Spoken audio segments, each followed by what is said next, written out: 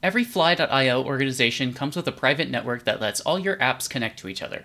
This is super convenient when you need to have microservices call each other's endpoints, or use Flycast to have your private applications turn off when you're not using them. However, this isn't just limited to your apps. You can jack into this network with WireGuard. Today I'll show you how to create a WireGuard peer to your private network and connect to it so that you can access it from anywhere. In order to get started, we need to get some prerequisites out of the way. First, you need to have Flycuddle installed. This is the command line that lets you interact with Fly.io. Second, you need to have a Fly.io account. And third, you need to download the WireGuard client from their website. All the links to these are in the description. When you create a WireGuard peer, you need a couple pieces of information. First, you need the organization that you want to create the peer in, such as your personal organization.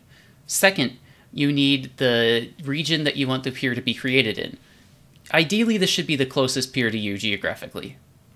And third, you need the name for the peer, such as your computer's hostname.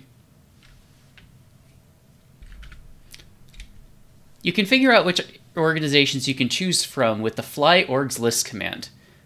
You can also figure out which region is closest to you by using the fly_platform_regions command. So scrolling through here, we see some stuff in the Netherlands, we see United States, but I'm near Ottawa in Canada, so, oh, here we go, Montreal, Canada. That has the region code YUL, which is based on the airport code for Montreal. Let's assemble the command. Start with fly WireGuard create. I want to create this in my personal organization, so I'm going to write the word personal here. Again, I'm close to Montreal, so I'm going to use the region code YUL. And then finally, my computer's hostname is Camellia, so I'm going to use that. And then lastly, we're going to save this to camellia.conf. This is the file that will open with the WireGuard client. Hit enter, it creates the peer, and then there, we can load it into WireGuard. In the WireGuard app, I hit import tunnels from file, I go over to camellia.conf, I hit import, I allow it to add VPN configurations, and then I can hit activate. This will activate a connection to my private network through the power of WireGuard. I can test it by pinging _API.internal. Note that on macOS you need to use ping 6 because this is an IPv6 address. And as you can see, we're in. Now we can get into the really fun part, connecting to apps on your private network. Let's take a look at what apps are available in my network. We're in Fly apps list and we see, oh, there's this one called Olama. Let's try to connect to it over Flycast. Export Olama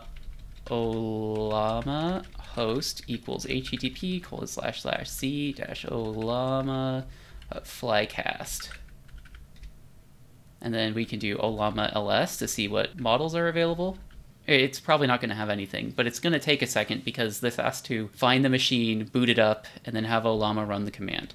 So let's do Olama run llama 3. This will just download the 8 billion parameter llama 3 model so that we can talk with it and test to make sure that it's working. Now that the model is loaded, we can ask the canonical hello world question to a model. Why is the sky blue? And there you are. We are in our private Fly.io network. We connected to an app. We were able to contact our Olama instance that's private and hidden away from the internet. If you have any questions, please ask them in the comments down below. I'm more than happy to answer. Have a good day, everyone.